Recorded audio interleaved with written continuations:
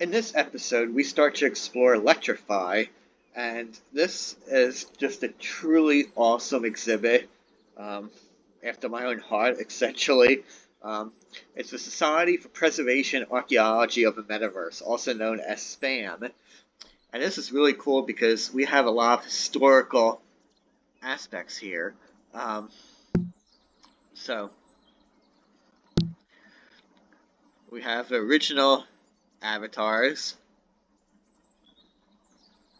previous original noobs had a white t-shirt and jeans like a 1950s greaser, modern avatars, and your hippo.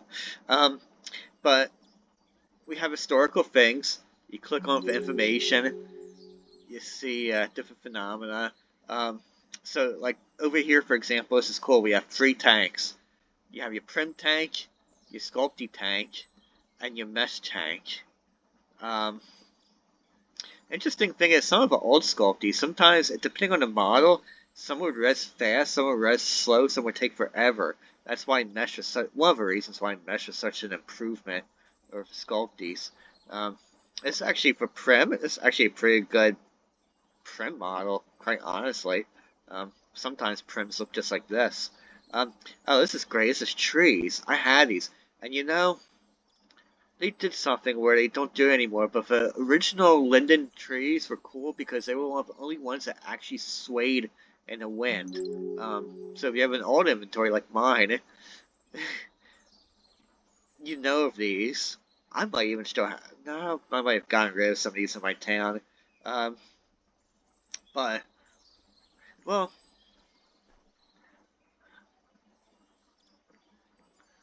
yeah, research is still ongoing to learn what caused mysterious change where the trees don't sway anymore. That was what's so great about these linden trees. They used to sway. And if you go along like the main line of the highways and whatnot, you'd still see the trees, but they don't sway anymore. That was great back in old days because they were the only things that did it. And as far as I know, they weren't scripted to do such. Um, it was a very mysterious, fun issue. Here you get a free camera HUD, so you do get a gift here. Um, we have a picture for our sponsor. May his prim shine forever. And I did something like this once in SL. Was it 10B, 12B, where I had a prim on display. It was old and new. I forget what the theme was that year, but they took it a step forward now, thanks to information and prims and whatnot. So you have your noob here. And this is cool. You got your prim, and it has a good description. Flexiprim. And I love this one here. The Invisiprim. It's a mysterious orb of unknown origins. Um,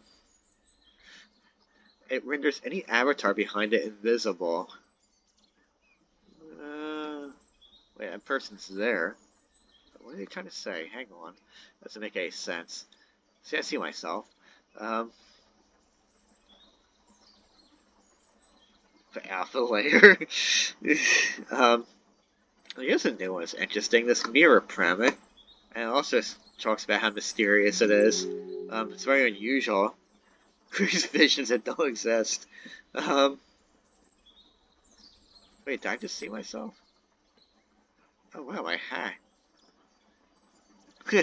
That's cool. I guess I'm smiling, Jace.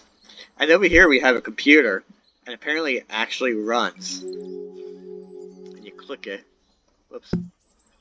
Yeah, say hello.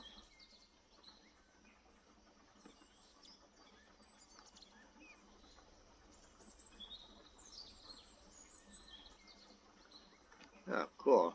Hexa.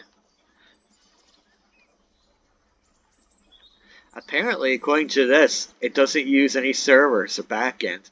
It's actually an emulator that's running off a sim right now.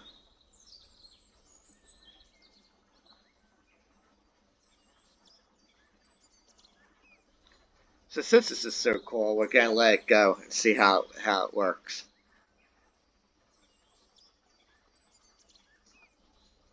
Oh, there we go. There we go. Verify it's there. There goes a computer.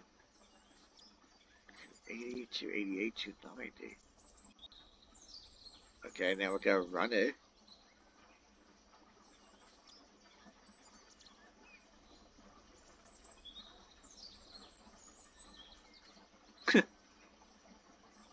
There's like a typo or something in here.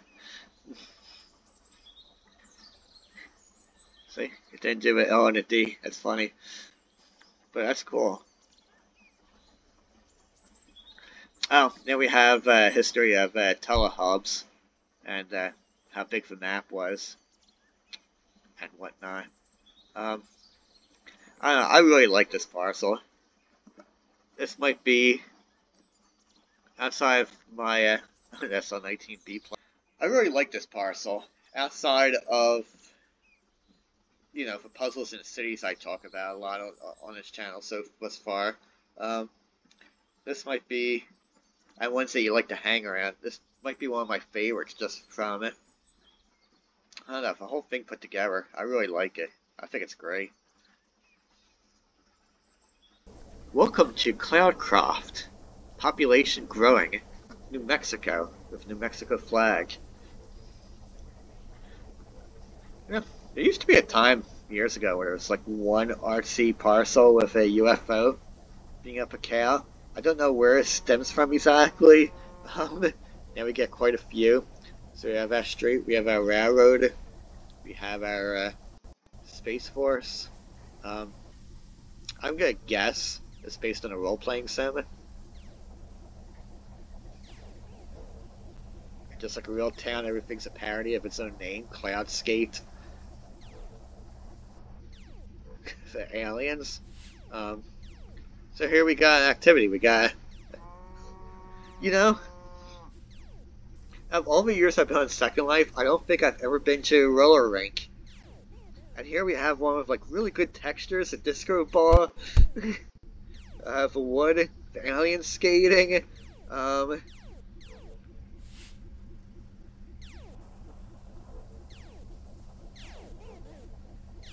There might be music playing if I turn the play on, but it's just really, I like that I can see so many new things here. Yeah, so you get skates and you can skate. That's like so, that's cool, man.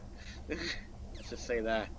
That's interesting. This actually has the benefits of roleplay pregnancy and things of that nature, which is a lot of that on Second Life, the Family Center, but it's got the aliens. So, we have something serious here, you see? And we got the landmarks finally. Yeah, we have the theme I was just talking about, where at some point there were aliens in one sim, a really cool artsy sim, or parcel I should say. And now we combine them. Really funny.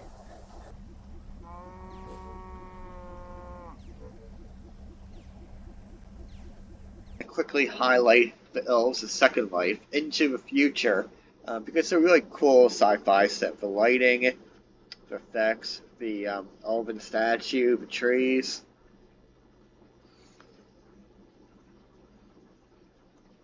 And it's a long parcel too, because it looks like a double parcel. I was expecting it to end right where that E is on the left, but it's nice. It's like a town square park, but it's got the atmosphere. I like the atmosphere of it.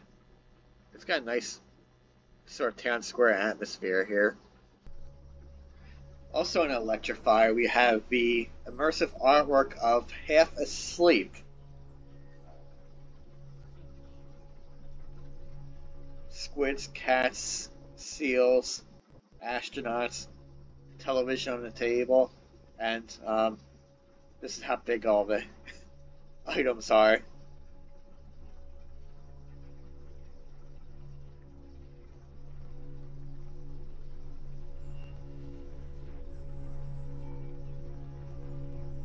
Pretty cool, huh?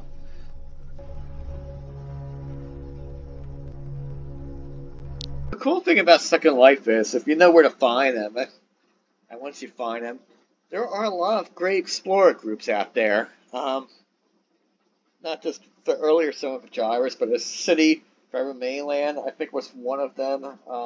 You know, there's activities got right out. I like these HUD ones where, like this one, the Nature Collective, Explore Hubs, explore nature places as a HUD, and it should take you to places of nature. And you see this is nature of art. Book club.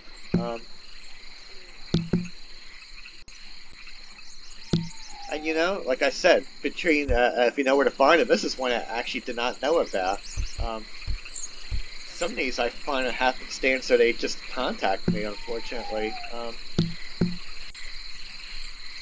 Maybe there's an easier way to find them? I don't know. I do feel like I miss quite a few. Because these nature places on Second Life, people do such an amazing job. And you see, there's nature in parks, but there's nature that's embedded. So you have your coffee shop, you have your bookstore.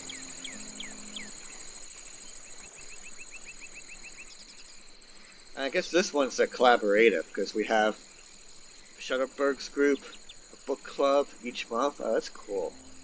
Yeah, you know, I think there's always been book clubs in Second Life, which I really admire. It's a community for everything. It's not just the special interest. This sim also has virtual abilities, Alcoholics Anonymous, but general special interest, book clubs, nature walks, hiking, dance troops. We also have a couple awareness sims, Alcoholics Anonymous. We have art sims. We have a dance troupe, Regret Nothing. Interactive with yourself or with someone else. I like this. Unchained from meat space realities. Weightlifter, we have no regrets. Remnants of an enchanted forest.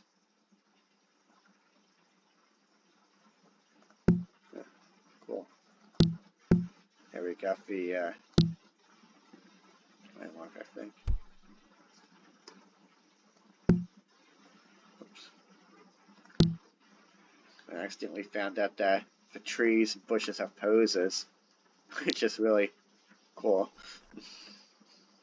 I like those flowers. Star Trek related sims. We go all through different explorers. Vikings. Goodness, never stops.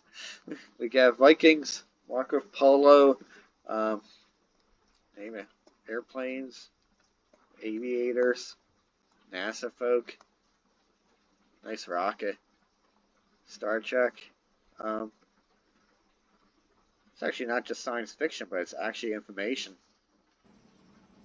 So that was a very general overview of a sim. We know we didn't get you everything. We hope we got into the hidden stuff, some good commentary and whatnot. We hope to see you in the next episode.